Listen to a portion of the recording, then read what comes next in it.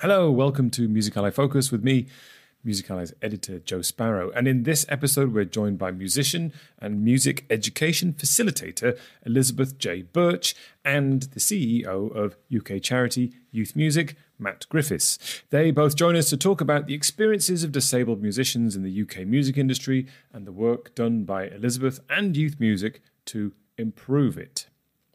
Now, each Music Ally Focus episode analyses one meaningful music business story at a time. And so this podcast is going to be quick. It should take about the same amount of time as Richard Rugg could hypothetically pick 240 locks. Richard, a man who you should probably keep on speed dial for when you forget your car keys, picked 8 different locks in 1 minute in 2022. Now, talking of undoing a complex system designed to stop you from progressing, Elizabeth J. Birch champions accessible music making and shares her knowledge with aspiring young disabled musicians. She hopes for a day when the disabled community is not so overlooked in the music industry. And Elizabeth has now been nominated for the Inspirational Music Leader Award at this year's Youth Music Awards for her work at the Midlands Art Centre. Now, she and Matt talk to me about her work, explain how the disabled community is still quite invisible in the UK music scene, and they talk about what can be done to improve things in a tangible way in the music industry, including platforming more disabled people on and off the stage. It's a really interesting conversation, so let's join Matt and Elizabeth now. So I'm very happy to introduce to the podcast today Elizabeth J. Birch and Youth Music CEO Matt Griffiths. Hello, Elizabeth and Matt. Hi there. Hello. Thank you both for joining us. Now, we're going to be talking in a minute about the experiences of disabled musicians and people in the music industry and the work that you're both doing to improve that. But first, could we just have some basic introductory stuff? Can you both explain who you are and what you do? And can we start with you, please, Elizabeth? Sure. So my name is Elizabeth J. Birch. I'm a musician, vocalist, composer, producer, and community musician. And I'm Matt Griffiths. I'm the CEO of Youth Music. We're the largest young people and music charity in the UK. And our goal is to equalise young people's access to making, learning and earning in music. Great. Thank you for that. And, well, let's jump straight in and start with you, Elizabeth, for the work that you're doing. And perhaps you can explain that in context with your background as well. So you've worked for a long time now to improve the experiences of disabled musicians and people in the music industry. So can you just talk about why you ended up going down this route and how you go about it, please? Sure. So as a disabled person myself, I've had many experiences which contradicted my humanity, my autonomy and my creativity. And I think all too often I see and hear of stories of the disabled community being put down to a number on a spreadsheet or as someone who has to be okay with where they are, being grateful for the bare minimum. And I think that as humans, music is a vital part of our experience and our expression. And to be denied that opportunity just really irritates me.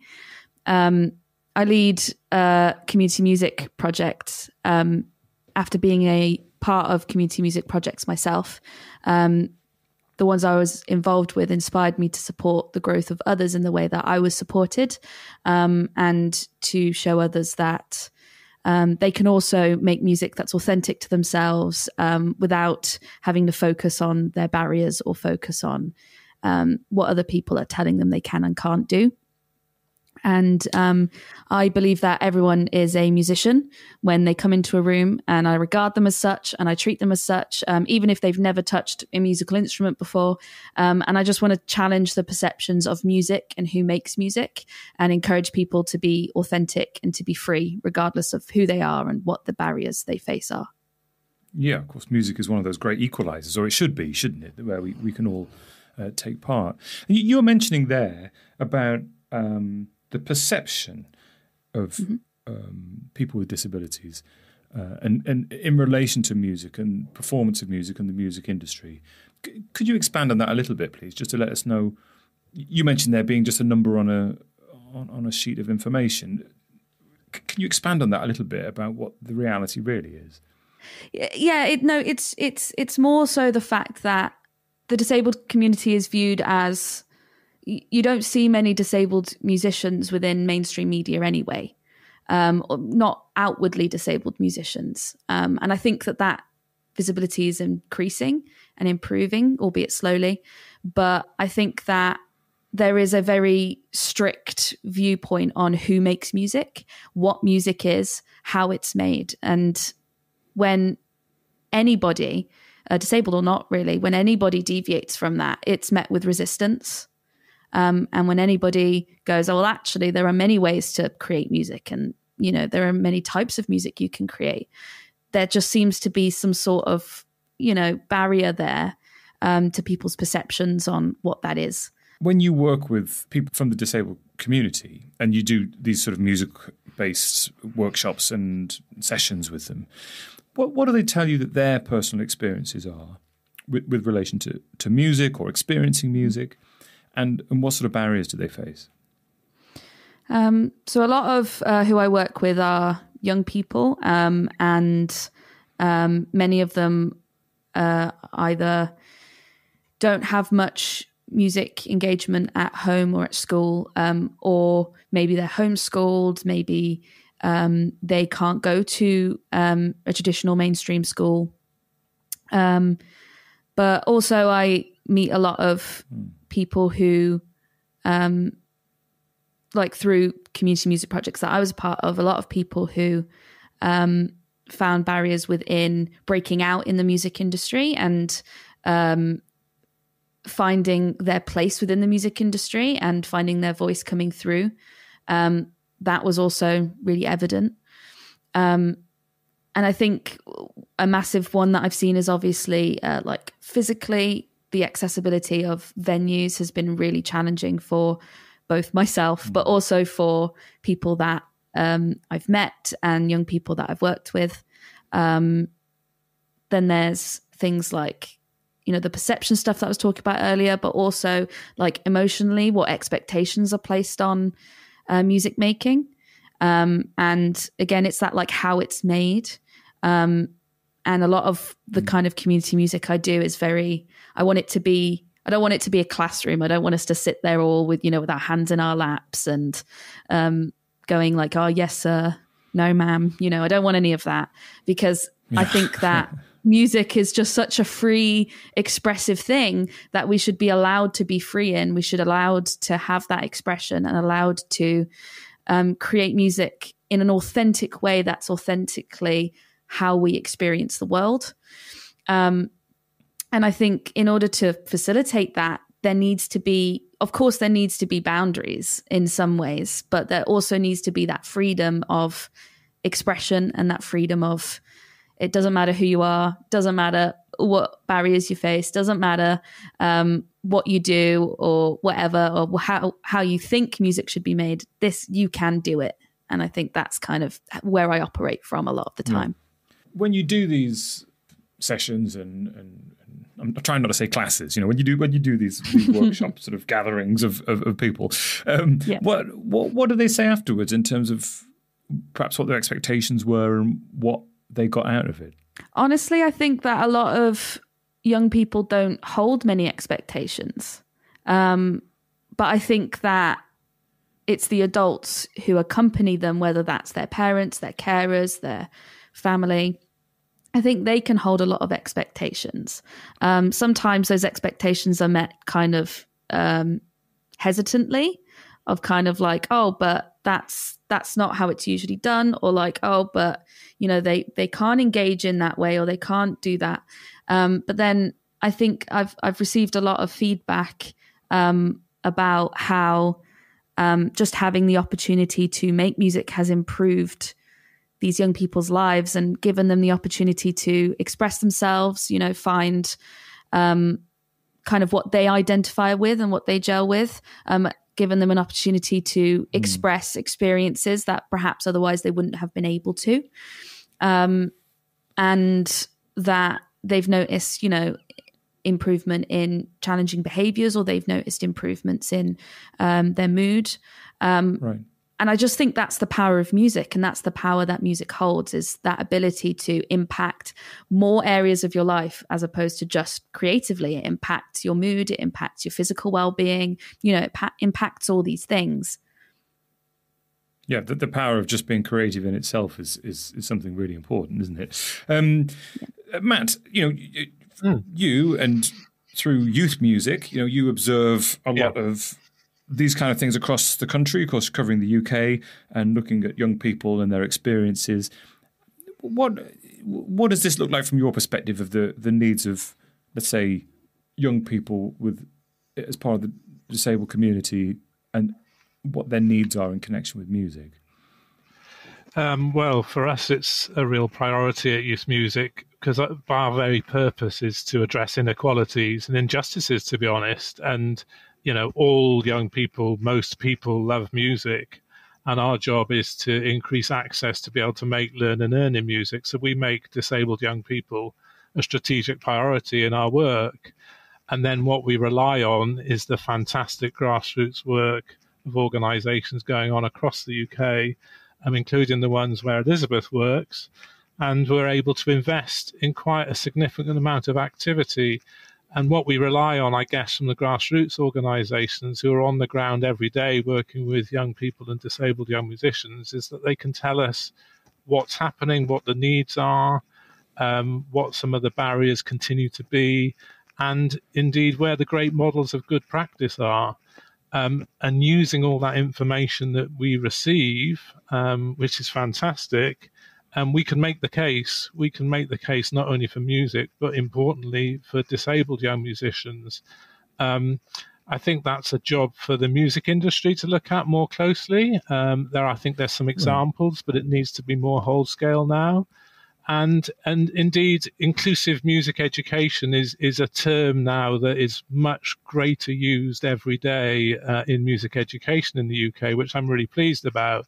I think what needs to happen now is turning that into actions and scaling up this amazing work that disabled young musicians are making. Well, thanks, Matt. Let's talk about improvements then and room for improvement. Let's start with you, Matt, as you've introduced that idea. What sort of improvements then? You mentioned sort of inclusive teaching around music education now. So what improvements are being made in a sort of tangible way? Can you give us a couple of examples? And then what could happen beyond that from your perspective? Yeah, well, I just referred to the work that Elizabeth's doing. So Mac Birmingham doing amazing work with its inclusive choir, its inclusive ensembles and groups. And I think what's interesting there is that they're placing this work not as an add-on, but it's core to the heart and identity of Mac Birmingham. So it becomes genuine inclusive rather than a bolt-on. An organisation called Open Up Music, which has really broken the boundaries in terms of assistive music technology, introducing eye gaze for disabled young musicians to make sophisticated music using their eye movement. That's something that, with the help of Youth Music, is also being able to scale. So I think there's some really good pockets of great practice. And I still think for a lot of organisations, it's to get beyond that they can do a project for disabled people on a Tuesday afternoon, but then nothing else changes. What we're saying is your whole organisation needs to be inclusive in its recruitment, in its support to staff, in its access to buildings, of course, but also in terms of the culture of a place that takes an asset-based model about the abilities of all people, particularly disabled people. So they're quite big goals, but for us at Youth Music, that's beginning to get there, but we need to keep the momentum up so people can see what we mean through platforming, through conferences, through performances, and through the employment of disabled people, because then people really begin to get it. Now, at this point, let me just take a moment to remind you that last year, Music Ally launched a series of 5 free courses covering everything you need to know about Amazon Music for artists, including programming and curation, selling artist merchandise, understanding voice technology, reaching audiences via Alexa, and live streaming on Twitch. Supported by Amazon Music, these courses are all completely free to access, and now, thanks to Amazon's support, Music Ally is also able to offer complimentary certification to any individual or company that completes all 5 of the courses. So what have you got to lose? Nothing, that's what, because they're all free. So you can find a link to the Amazon Music for Artists series in our show notes beneath the podcast.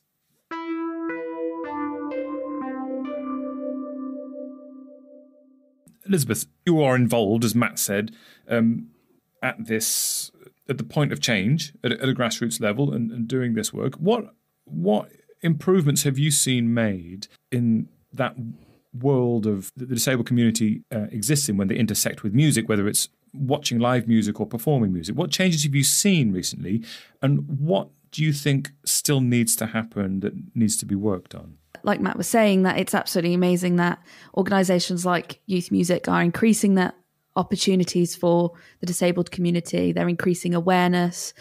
You do see some disabled musicians making it into festivals or coming out with their experiences, and I think that that's an absolutely brilliant thing, and something that there should be more of. I think that there can always be more. There's always can be more of anything, really, of any movement, I suppose. I think that minorities are covered very frequently, and in the media or in panels or in media. And I think that that's a really positive thing, and that's amazing that those are talked about and those kind of justice movements are talked about. But one thing that I notice a lot is that they abandon disability within that list when they list the minorities. And I think people don't fully realise that the disabled community also belong on that list. And I think it's important that we acknowledge that and we increase the awareness and, like I was talking about earlier, changing the perceptions of who the disabled community are, and that the future generations, also in the current generations, but also the future generations, involve disabled people. So we need to nurture disabled people, and we need to build them up equally. It does feel, doesn't it, like there's a sort of visibility issue here, and that in itself is it sort of feeds into the problem and it maintains it, doesn't it? So yeah, I can see what you're saying. By raising visibility, it will start making, hopefully, changes. Matt, earlier you touched on the idea of things like support and guidance, and mentioned some technology that is helping make a difference and be more inclusive. This is a question to both of you, really. I'm thinking from the perspective of our listeners, who are generally people working in the music industry and often are people with the position to perhaps make changes, in the way that their businesses or work happens. You mentioned things like support, guidance, and technology. What things can people do in the music industry to use those sort of tools to make a change? So I think they can do a lot, actually. And the first thing I'd say is potentially don't do it on your own. Well, definitely don't do it on your own. There's this grassroots infrastructure that Youth Music supports. It's hundreds of organisations across the UK, reaching about 100,000 young people, all facing some kind of barrier in their life. And that includes work in terms of supporting amazing disabled musicians. So I think for the industry, we're increasingly talking to industry bodies about how we can help them by demonstrating what good practice looks like, which in a way moves away from some of the assumptions that it's just about getting a ramp in the building. And I know, that's a crude way of looking at it, but it's much more of an asset-based model, which is about saying, actually, the diversity of your staff, including disabled people and your artists and your team on and off stage, is really good for creativity. It's like an asset-based model, which is very much along the lines of the social model of disability, which is an asset. And by doing that and taking concerted steps from the board across the organisation, it's not necessarily the diversity officer's job. It's the organisation's job to begin to employ people taking positive steps to employ disabled young musicians, disabled young executives, etc., etc. So disabled people are then more platformed. And then when we see that happening, the pace is quicker. So I guess it's moving away from some of the assumptions and this idea that it's not our business, it's more of a kind of charity business for disabled campaigners. We need to move away from that. And there's some industry work going on, which, begins to really put some meat on the bones. A few years ago, the Proms had the first disabled conductor giving a prom, James Rose, a small, but for the Proms, a significant step. And there's been examples ever since. So I think it's across the organization, from the CEO, the board, right the way through. It's adopted as a priority. Then you can really make change. And, I'm sure Elizabeth would understand this one as well. It's like, you need to put some budget behind it. You need to properly put some budget. So pragmatically every day to make these positive steps, there will be a call on budgets. The charity sector can help with that, like Youth Music, because we can often match or, pair up. But that is also a really good indication for us that an organization is taking this seriously and not just giving it lip service. Matt, if someone's listening and they're thinking, okay, I work in, I don't know, maybe a huge major label or maybe a sort of smaller indie label, let's say, hypothetically, and they say that they're thinking, okay, I want to support this. I think this is important, but I don't know where to start. Where's the starting point for them? In all honesty, I think, the first conversation is often with an organization like Youth Music, and we'd be really happy to have that conversation. And what we're able to say is, and what are some of your strategic goals from a business, and where does inclusion and working with disabled people fit with that? So we can get a good sense from them about what they're thinking, even if it's really early days. And it might be a specific area of music. It might be a specific part of the UK in terms of geography. But that's often a really, really good place to start. And in a way, take the leap. It's not actually a big leap, do some positive targeting in your recruitment, which we can help with, that identifies that there's these great artists coming through, disabled musicians, they're producing great sound, and we know who they are. So it's almost like they don't have to reinvent the wheel and absolutely start from scratch, because this work is out there and it's really creative and it's really diverse. So I think it's the art of collaboration, really, is a really good place to start. I think things like, join the Real Living Wage Foundation. We signed up to the Living Wage Foundation as the first culture funder to do that. And a game changer, because suddenly it's actually setting out what it actually costs and, what you should pay somebody based on cost of living. And by that and its very nature, you're diversifying who is in your organization, including disabled people. And you probably have to go even further in terms of disabled people because of rightly the additional support that they will need. And I will put some links, of course, below the podcast to Youth Music. And if people want to get in touch, I guess they can. Speaking of which, Matt mentioned they're taking the leap and making change. Elizabeth, you've been doing that.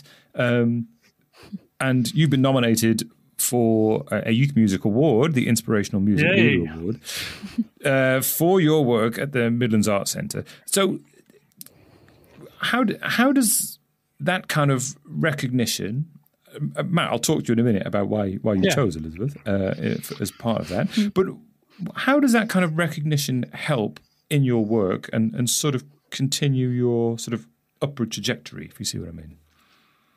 Yeah. Well, to start with, when the nomination came through, I just felt so honoured to be given this award. I really have the young people I work with to thank for it, really, because they inspire me so much every time I work with them, every time I see them and hear the amazing things that they create. And I think that I partly feel this will support my work because I feel like it's given me more of a platform to talk about what I think and feel about these topics, about disability and about music. And I want to build communities that aren't afraid to push the boundaries of music, what it is, how it's made, and who it's made by. And this award has given me the confidence, and this nomination has given me the confidence to say, hey, maybe I actually can do that, which, is really great. And no pressure, Matt, but now you have to say nice things about me. Yeah. You preempted what I was going to say. Matt, when you look at, as we've said, you're looking across the whole of the UK. You're running projects that are affecting hundreds of thousands of young people. So when you are picking nominees for Inspirational Music Leaders, what do you look for, and what has impressed you about Elizabeth, but also other people that are nominated? Well, let's be specific. The Inspirational Music Leader that Elizabeth's nominated for is because Elizabeth's a change maker through music. And it's really clear. And what does that mean? So in terms of working with young people, puts right at the heart of Elizabeth's work what young people are telling her and what they believe in, the music that they love. So it's very, very young people focused. I think that's the first thing. So the ability to be able to work with young people and respond to their needs. And as Elizabeth said at the start, rather than impose this kind of top-down, this is what it has to be, which, to be honest, is a style of music education that we can still see. And what we're doing and what Elizabeth's doing is really smashing that. So I think the involvement of young people to shape exactly the young music that they're making is really, really powerful. And, thirdly, a great artist, a great musician. And, that's our craft that, musicians have that is being put to good use in terms of this case, in terms of Elizabeth's work, working in Birmingham, Birmingham. I think the last thing I'd say is it's seeing music in the round. It's not like promoting one type of music. It's not saying, I'm going to teach you this. It's taking a holistic view, and it's having in Elizabeth's palms all these different areas of music that you can work with, and then adjusting that learning style and teaching style to get the best out of young people. And when you do it, you see a light bulb moment amongst young people because they're immediately engaged. And for me, it's music's young people's favorite thing. So actually engagement should be really, really instant when you're making music. But sadly it isn't, because sometimes the music leading isn't inspirational. And in Elizabeth's case, it absolutely is bang on. Elizabeth, just one thing that Matt mentioned there, I'm just interested in for clarifying for listeners, is that sort of top-down versus, I guess, bottom-up approach to music making. So when you're there with a group of people, is your role sort of more nurturing in that sense, that you're letting them lead the way that they make music and what that is, and helping draw it out? Well, first of all, thank you, Matt. I was joking about saying nice things, but thank you. Well, I'm serious. Yeah, so I a lot of the projects that I run, I view myself not so much as a teacher.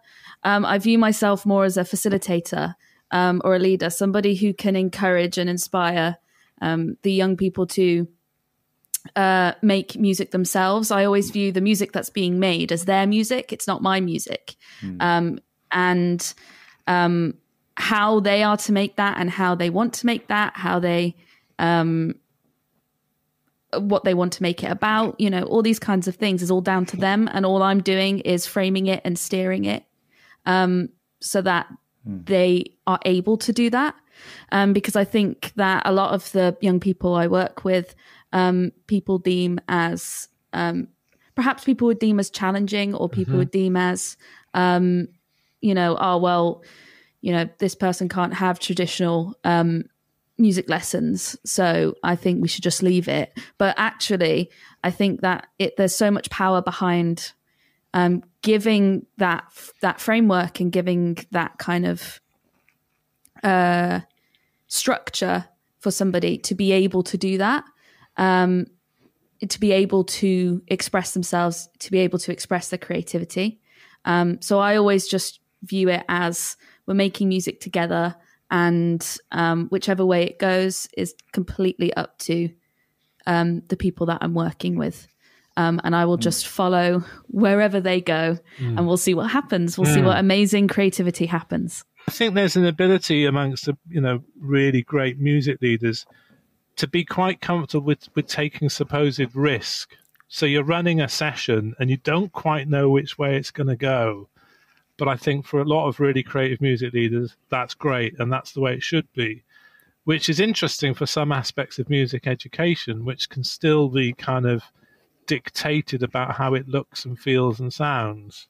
Things have moved on a lot, but I think a workforce that takes this really kind of flexible approach and is comfortable with artistic creative risk, if you see what I mean, works really well for music and even better for young people.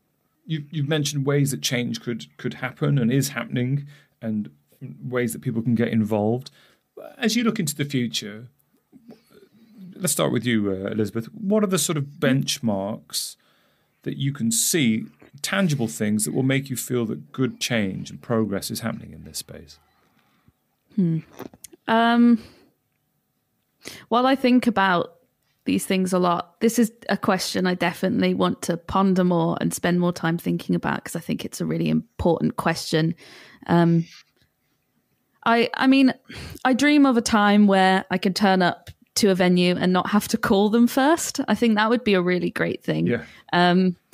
Where, it's the little things, I think, that I've discovered that a lot of people outside of the disabled community don't necessarily think about. The things like access and is it step free? Is there a disabled toilet within the venue? These kinds of things. I would hope that one day we wouldn't have to ask those questions and it would just be assumed.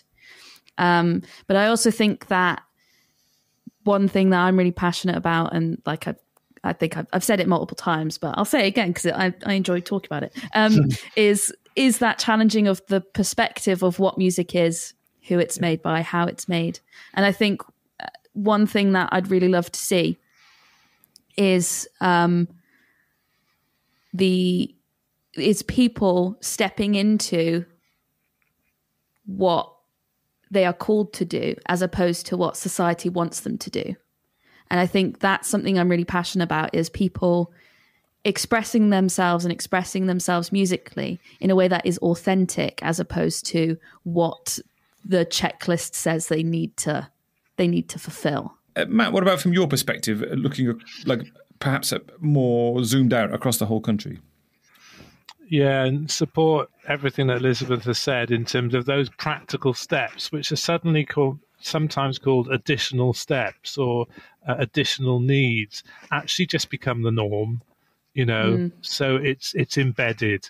It's inclusive practice. So those facilities are available across the piece, in venues, in grassroots venues, in concert halls, etc., in the office, in the workplace. Definitely that.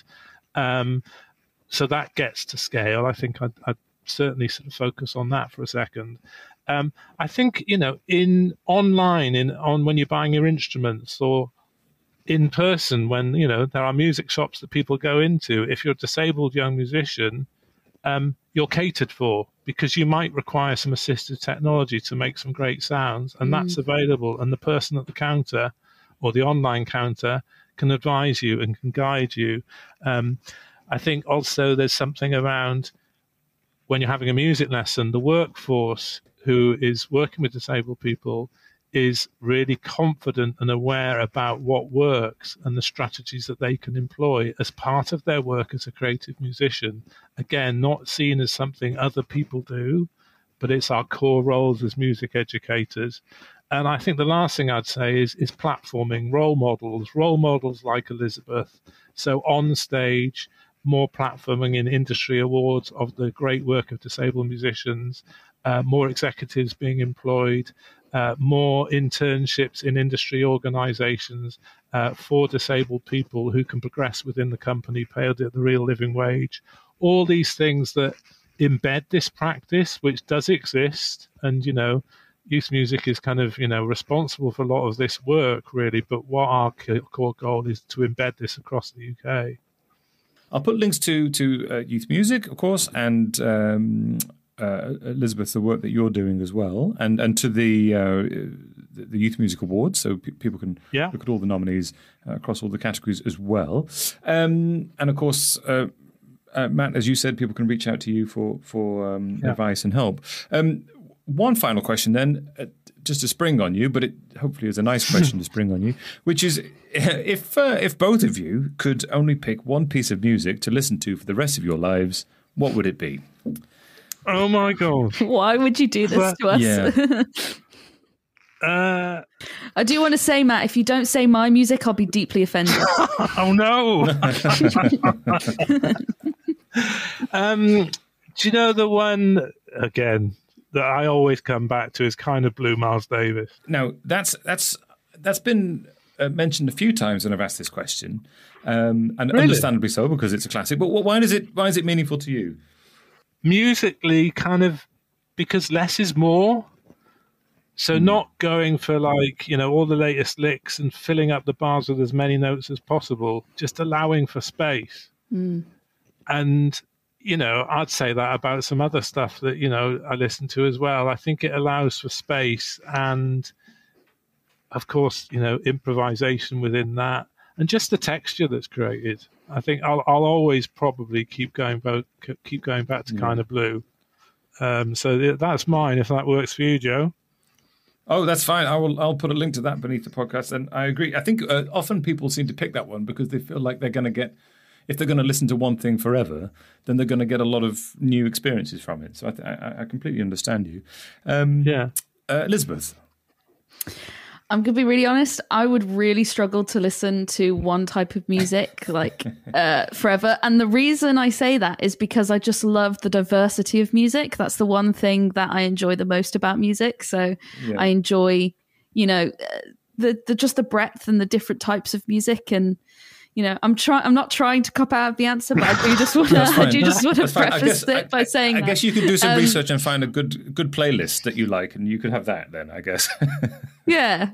I mean, I would, I really love artists like Gary Newman and David Bowie. So, something like that, I think would be, I'd be okay with listening to forever, but I'd still struggle. Good. No, a ballpark. Look, I think a ballpark is okay. Yeah. Okay, good. Well, I will, as a taster, as a sort of in the area approximation, I'll put a link to some Gary Newman and David Bowie beneath the podcast as well. So that's it for now. Thank you both very much, Elizabeth and Matt. Thank you very much. Thank you. Okay, there we go. Thank you again to Matt and Elizabeth for joining us, and there are links below the podcast to all of the things they mentioned. If you found it useful, please share this episode on with someone else who you think will get something out of it. And if you'd like to get in touch, I'd love to hear from you. Please email me at joe@musically.com. That's joe@musically.com. We also have a free weekly email called The Knowledge, which rounds up a sparkling selection of the best analysis, news, marketing insight and skills from across Music Ally's suite of services. So sign up and impress your friends. Links to that and everything else are in the podcast description as ever. All right, that's it. Thanks for joining us here on the Music Ally podcast. I've been Joe Sparrow. You've been you. And until next time, farewell.